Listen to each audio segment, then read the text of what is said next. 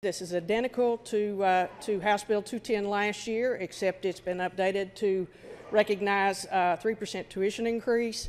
It's also changed the years from 2012 to 2013-14 and has updated the references to the academic year from 2013-14 to 14-15. County eligibility are all the 34 co-producing counties, both in the east and the west. The completion program, students to become eligible must be at least 1 year resident of the district, have earned at least 60 credit hours towards a bachelor's degree, and be enrolled at least half-time in upper division courses in a bachelor's degree program in an eligible institution.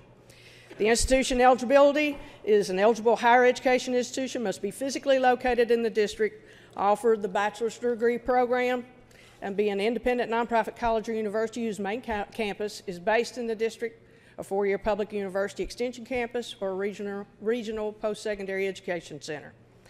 Now, the reason for this scholarship program is exactly what we've said in the last couple of years.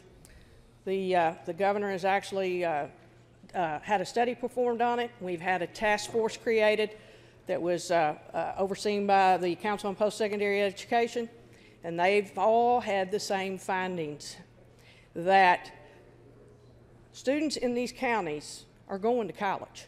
They're going to college, and most of them are going away to college, but they're not completing their baccalaureate degree. What we've proven through the pilot program that the governor instituted the last 2 years, we've proven through that pilot program that indeed, if they stay at home and they go to one of those institutions closer to home, they are more likely to complete that baccalaureate degree. So what we want to do is put this in statute.